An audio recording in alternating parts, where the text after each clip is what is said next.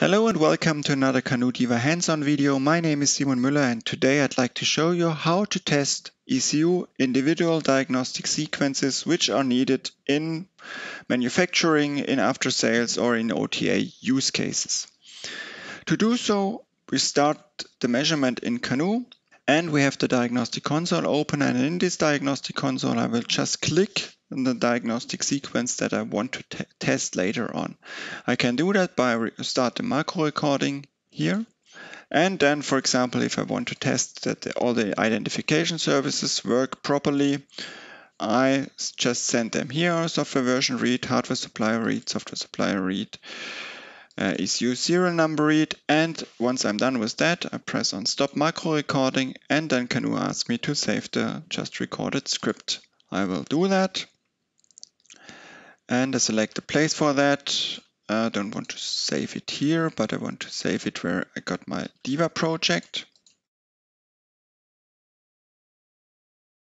Save it, and then I'm done in CANoe. It's also possible in CANoe to replay that just recorded sequence, but we can also make use of that in DiVa. So we switch to DiVa, and there we tell DiVa that we have that specific diagnostic job that we also want to test. So we go to jobs, and we add that new job here. We give it a name and we decide what kind of job this is. We have the choice between a diagnostic job and flash job. It's not a flash job.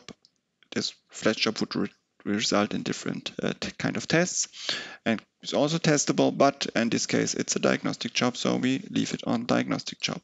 We can select the runtime here. In this case, if we record it in CANoe, it's recorded via Vector Diagnostic Scripting, and we select Vector Diagnostic Scripting here. As an alternative, we could also make use of an external tester that communicates via D-PDU API. So this is also possible that we use that.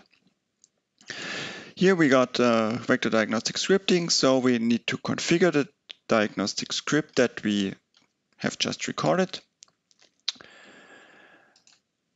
So it's here. If we have a quick look into that script, it's just a .NET or C# code, which you can modify like you want to or like you need to. You do not have to use the macro recorder in CANoe to get something like that. You can also start implementing that from the scratch. There's everything already there once you have a CANoe installed, or you can also create such scripts using Indigo or maybe also Canopy. Good, so I will configure that here. And I also got the possibility to react on the script's output and interpret this output as a pass or a fail. So it's possible to add additional statements in the VDS script, which then result in a pass or a fail in the DiVa test report that we get later on. So we switch to the test configuration, and here under services and jobs, we can configure the conditions under which we want to execute that particular job. So there by default there's already one job created, so which is just executed in the conditions where CANoe starts, or the CANoe configuration starts. We can add new conditions, for example, one condition to test when the ignition is on. We select that here. Okay, misclicked here. So I give it a name, ignition on, so to later have that. And you can see there's also that option if you want to check expectation values. So by that, DiVa checks against configured, also for the script execution against configured expectation values. So what we can do, for example, we can go to software version read and say, okay, we know we have the year 21. So we want to check it against 21 as a constant value. It's also possible to check against dynamic values that are available in CANoe. Okay, so we have the year 21, we check against year 21, and I can configure that I also want to check the expectation values for that particular job execution. Okay, once we are done with the configuration, we go on generate, and then DiVa generates the proper test.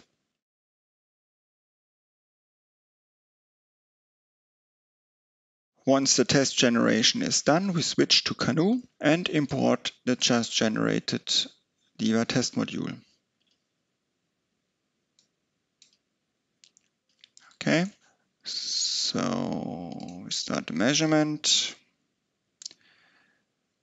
and we open the test module. And we will ignore all the other standard DiVa tests and only execute the diagnostic jobs, which can be found at the end of the test module. So you see here there's one execution for the valid sequence and one for the ignition on case. So we start the measurement. There's a tester popping up, which starts the job execution, and then we are done. In CANoe, test report is generated. We go back to DiVa and look at the results.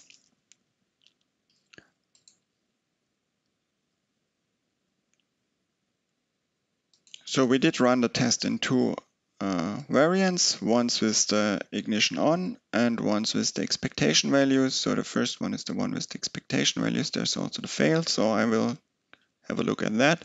So the test itself starts with sending tester present to give the system some time to load up the diagnostic sequence and start it. We have the setup here with which diagnostic sequence was used, with what parameters and so on.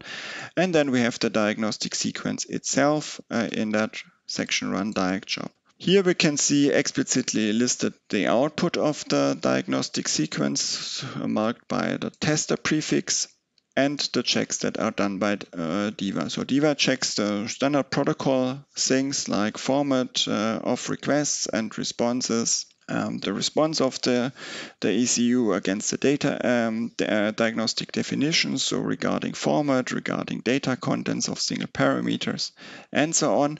And in this case, we also do check the expectation values, and we see, okay, the year that is reported by this particular ECU is 8, which is not what we expected. We did configure 21, so this is marked as a fail. And then you can see all the services in a row. So like we clicked it in CANoe, hardware version read, software version read, hardware supplier read, and so on till the end. And in the end, we the test returns again to a default session. And then we are done with the validation of that particular sequence. This feature allows you to easily prove that your ECU individual diagnostic sequence is covered correctly by the ECU, and you can make use of that configuration within regression tests, so you can also make sure that this sequence is continuously correctly covered. Thank you for watching. I hope you liked that feature. See you next time. Bye.